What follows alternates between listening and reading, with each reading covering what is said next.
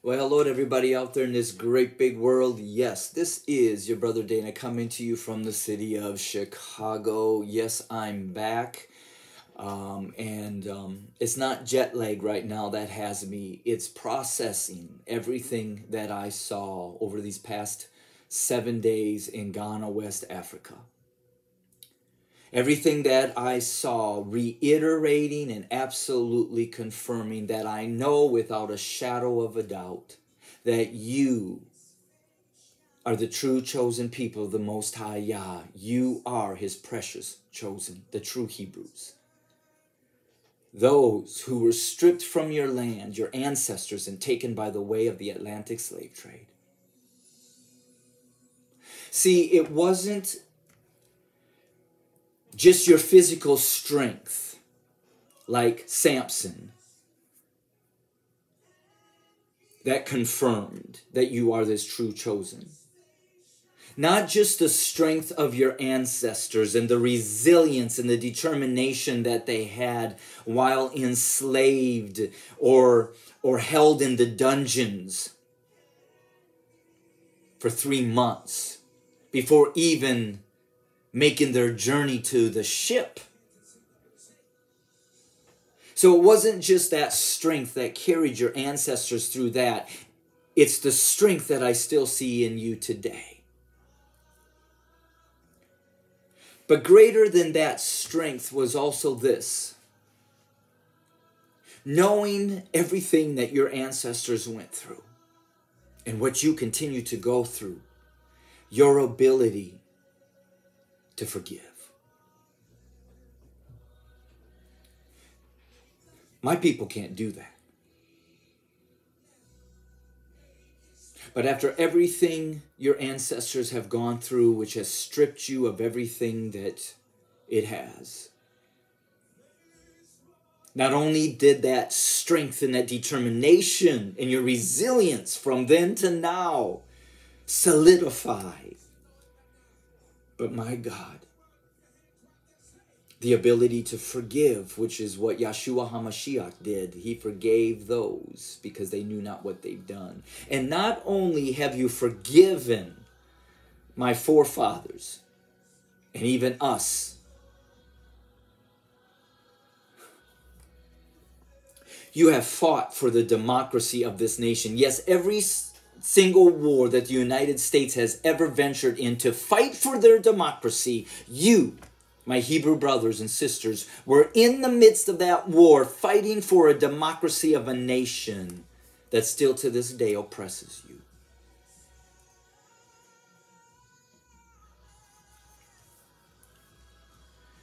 And so I say this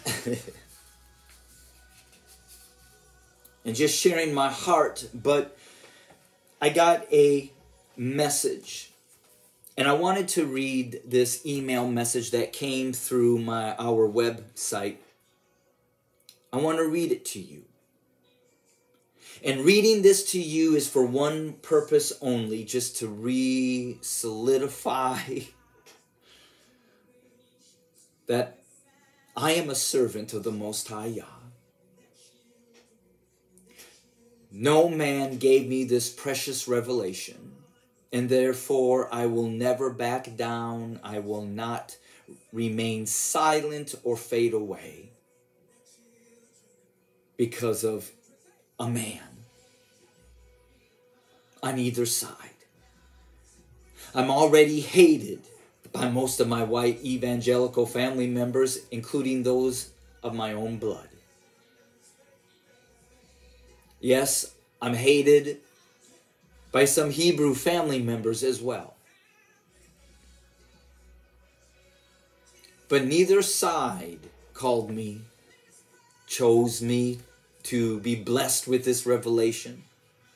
And so therefore, the only voice that I meditate on and that I desire to follow first and foremost is the voice of the Most High Yah, for He is the one that called me into this race, in this journey of truth. He is the one that had opened up doors in Ghana for me to see things, to confirm and affirm that you are His precious chosen children. So this email came through one of the last days I was in Ghana, and it said the name from him. The email address was himmail@him.com. And the subject matter was us. And this was the message. Do you know yet, Dana? Do you feel it in your soul? Your mask has been removed and you are a flayed fish before Israel. We see your innards as clearly as others see your face. You think very highly of yourself to attempt such a deception. We will let you decide if you prefer to maintain the illusion until we leave, and we will deal with you and others in the desert. Or you can choose a much wiser path and fade away now. We don't care which you choose. The most disappointing and hurting thing of this email is that who sent this gave no name or not even a working email address for me to be able to respond. Not respond in hate, not respond in defense, but to respond in love. Because this scripture was given to me by the Most High Yah, and I want to share this with you, to those of you who express your love and support for me all the time. That Jesus told your ancestors, Yeshua told your ancestors, that if a Roman soldier who was oppressing your ancestors at the time asked you to carry his pack, the law commanded you to do it 1 mile, but Yeshua HaMashiach said, carry it 2. And so when I have seen what my forefathers have done to you, and what my white evangelical family members and fellow white family members in this United States continue to do to you today, 400 plus miles later, and you still have the ability to forgive and to carry the load like in the wars, to fight for this democracy that is still oppressing you, to forgive me. Who am I to get upset? Who am I not to put into practice what you have taught me? You have shown me for 400 plus years, you continue to carry white evangelicals and white America's white supremacy and everything in that backpack that they have placed on you. And another reason why I don't get upset is because, again, I know who called me. And when he called me years ago, he directed me straight to this out of the book of Joshua. Joshua 1. No one shall stand against you all the days of your life, Dana, my son. Because see, as I was with Moses, so I will be with you. I will never leave you nor forsake you. Be strong and courageous, for you shall give these people the inheritance of the land that I swore to their fathers I will give them. Your inheritance of the land that was stolen from you is in the process of being back. So even in the Most High Yah calling me back then, when I didn't even know the fulfillment of why he was calling me to be strong, and the position or the calling he has honored me to walk in helping declare your way back to your homeland and to rightfully inherit everything that was stolen from you. I am not going to turn my back because of people hate me. They didn't call me, and I will not quit because they ask me to or command me to.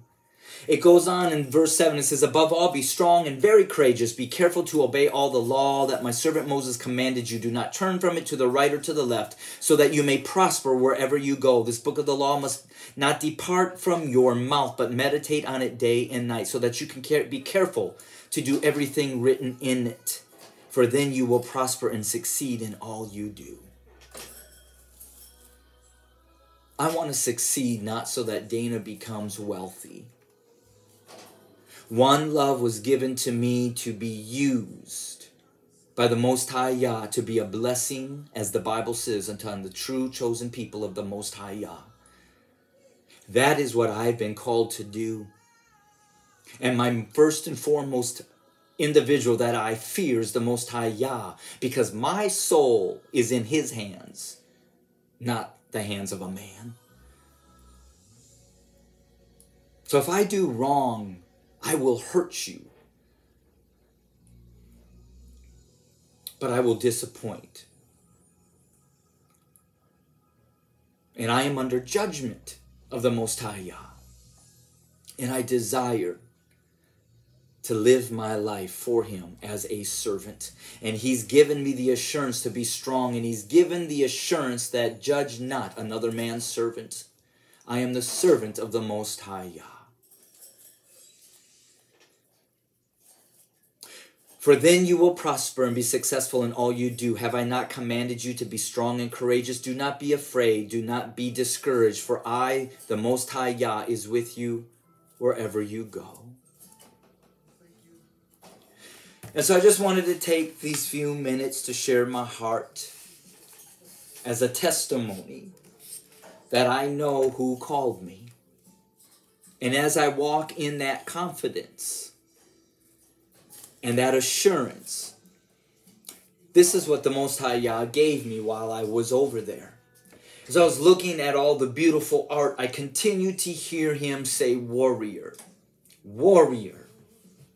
And so I got to a place and I said, do you have some paintings? And they brought out all of these great paintings. And then they got to this one.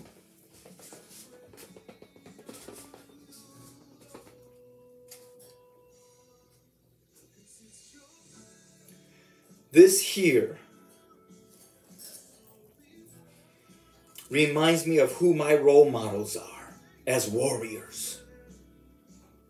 Ready to fight for the cause of justice and fight for the cause of the Most High Yah.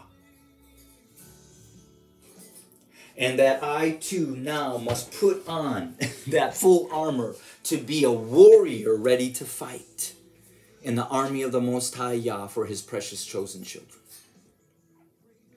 He has shown me great things, and I am blessed, and I am honored, and I am so humbled because I really don't know why He called me. But I'm no longer questioning why. I'm going to do what He's called me to do. And I rejoice that I get this privilege of being amongst the Most High Yah's precious chosen children. You have been so powerful in my life, and I could not imagine living my life without you. So let's run this race together. And how can I be a blessing to you? Because that's what I'm commanded to do. And I want to fulfill that commandment and that purpose all the days of my life. So to you, I say shalom and thank you.